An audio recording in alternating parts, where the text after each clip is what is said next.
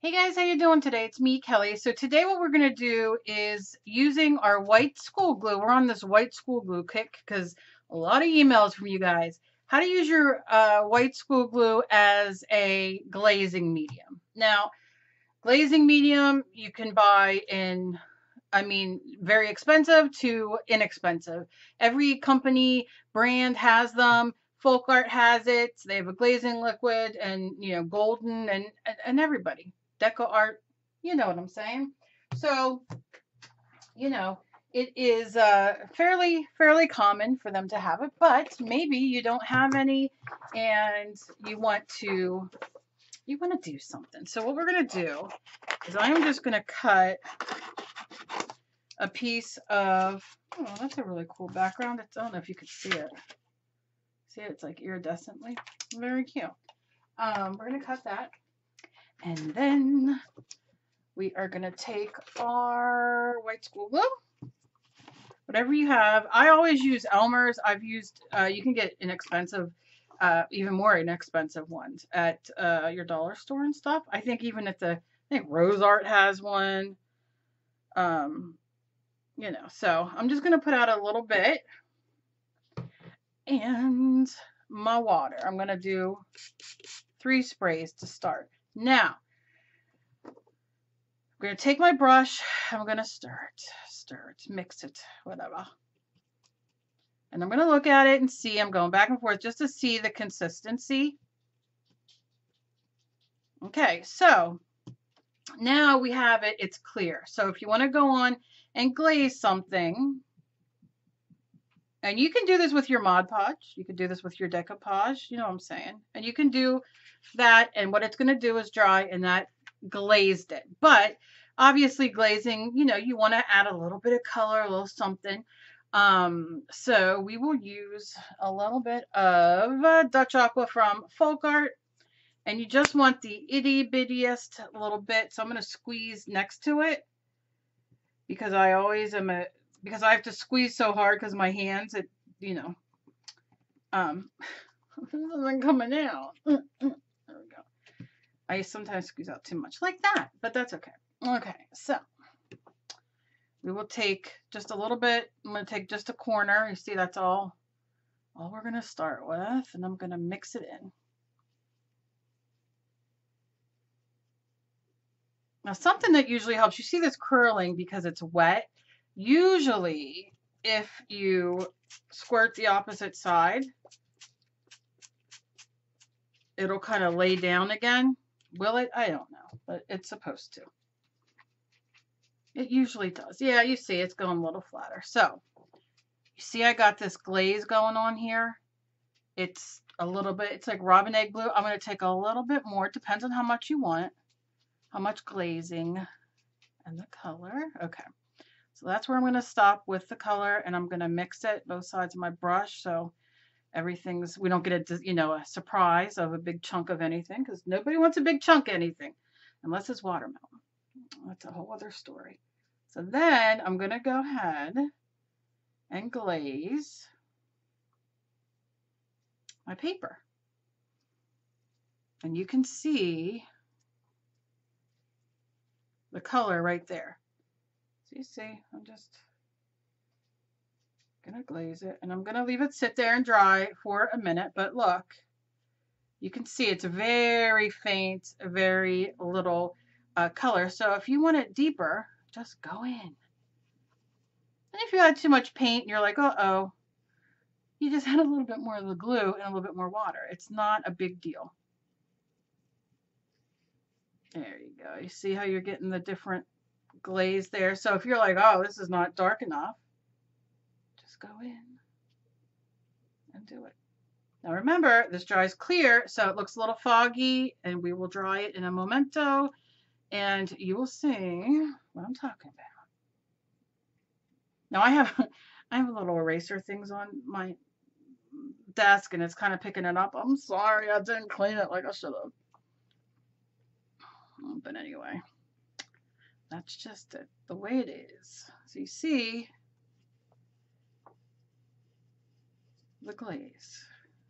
And you can see how light it is. So what I'm going to do is I'm going to always make sure when you're going to dry it or whatever you're going to do, put your brush in water, rinse it out. I'm trying to make a habit of, not very well, it's not working very well for me, of cleaning it out, taking that second, and then kind of, you know, doing that and wiping it. Oh, I got so much stuff piled up here. And wiping it so it's clean and then setting there, you know, so that's that. So then I'm going to take my your hair dryer, hot glue, heat gun. My brain is not working today. And I'm just going to dry this. And if you don't have a heat gun, use your hair dryer. If you don't have a hair dryer, you can just leave it sit for a few minutes. You don't want to hold it too close because it'll give you a little bit of, I got glitter in there too. It'll give you a little bit of bubbling, and you don't want that because the white school glue is plasticky. But now remember, I had the glue on this side just to do it clear.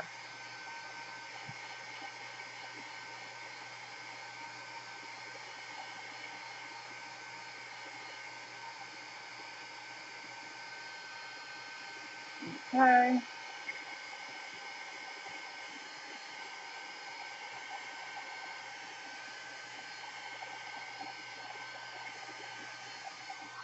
I think we're good there. So you can see, look at the glaze. Nice. Be careful because you see, I mean, it is glue. Let's, you know, it is what it is. But look how you put that nice glaze over the black. And then that side, you got this really pretty glaze with some glitter in it from a project I did earlier. And then this side is just, you just kind of sealed it so you can work on top of it. So it's a lot of fun, very easy to do. And of course, you can add a little bit of glitter. You can, like I have a little bit of this glitter here. It's multi-surface glitter from Martha Stewart's, and it is Disco Ball. And I am like into glitter right now, extremely into glitter. Gotta shake it, Kel.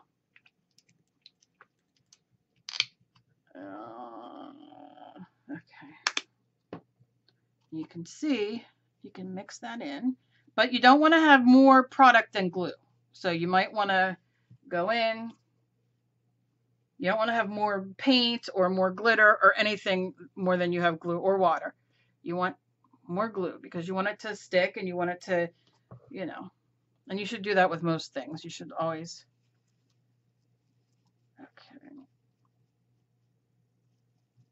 I can add a little bit of water if I want, just because I added the glue. I'm just going to add one. That's the Distress Sprayer. I am not a Ranger. I don't buy too much Ranger stuff unless it's on Blitsy. And it's on a good price, which if you don't know what Blitsy is, might as well. It's a great place where you can buy all kinds of craft stuff. Every brand name you possibly could think of, everything, stencils, paints, stuff for quilting, sewing, Ken Oliver stuff, Ranger, Jane Davenport. I mean, it's like everything. And it's at a discount and they have clearance and everything. You get it within 2 to 3 days. I'll put the link down below. I love it. That's where I get most of my stuff, my markers, my ink pads, my everything. So they have Golden, they have Liquitex, everything, folk art. So, okay.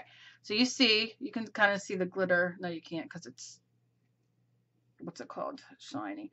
But it goes on there. And it goes on there. Let's see. You see? And you can see it's a little lighter because I didn't add any more color. I can, if I want, add a little bit more color.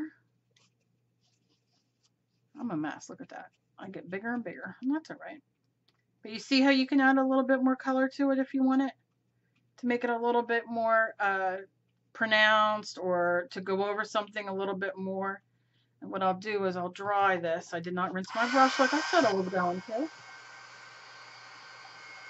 And of course, you know, you can add, you know, you have any kind of vintage glass glitter or, you know, whatever you want.